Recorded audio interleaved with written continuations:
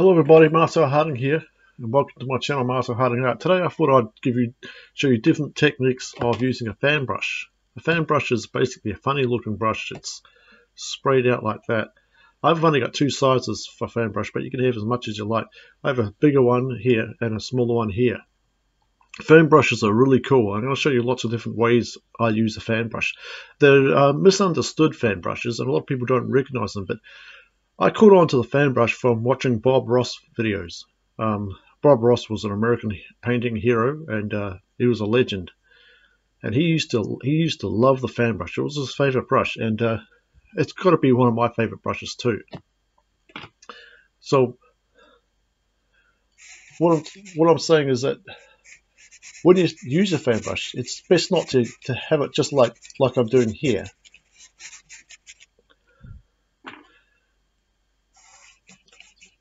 And you know, it's really good for grass. I like, you know, the best way to paint grass. This is a good way to paint grass. It's not really effective. The best way to do it is to have already have a dark background like this. I've already got a dark background,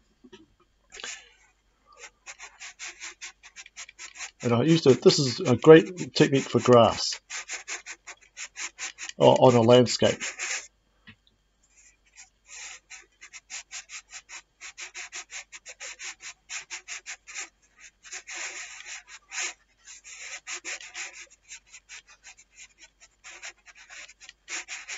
Great for doing grass on a landscape.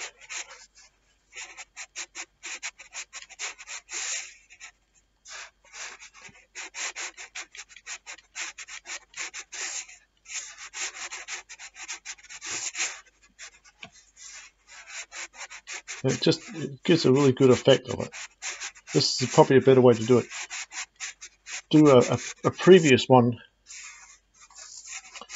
like this on the background, let it dry, and then go ahead. And it's really good for that type of thing. Also, if you want to, it's good for if you want to do a tree.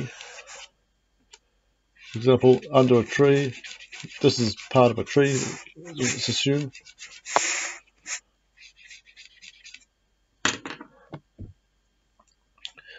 Good thing to put it under a tree like that, for example. It has a really good effect on the grass effect on that. I mean, it has really good ways of doing things. For example, if you want to, they're good for making trees as well. I mean, evergreen trees are a good example of this type of thing. You can.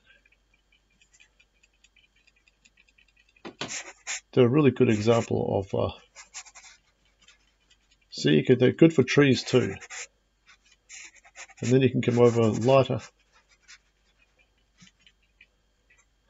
And at the end, at the bottom of the tree, you can do all that. And they're really good effect. Fan brushes are fantastic. I love fan brushes. They're a really good method to use. There's so much good uses of a fan brush. An overhanging tree, for example. You can have an overhanging trees. They're good for doing an overhanging tree like this here. They're good for painting overhanging trees. They've got so much good uses to them, these fan brushes. And they're really good for mixing and everything. I really like fan brushes. They're really good. I use a lot of variety on the fan brushes. They have such good techniques on them. I mean, there's so much you can do with a fan brush. It's amazing. I just love these fan brushes. There's so many different varieties you can do with a fan brush.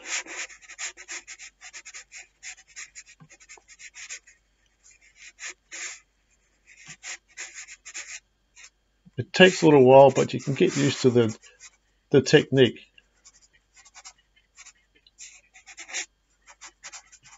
They're really good for things like a fence post, as example.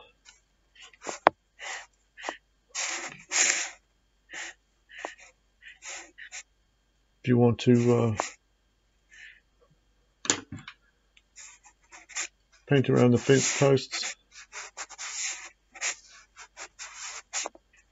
I like fan brushes. They're really good use of the fan brush. So there's some great methods for using a fan brush. I hope you give it a go, and it's good for grass and things like that, long grass. Awesome. So hope you liked the video. Like, share, subscribe, and ring that bell. I'll catch you girls later.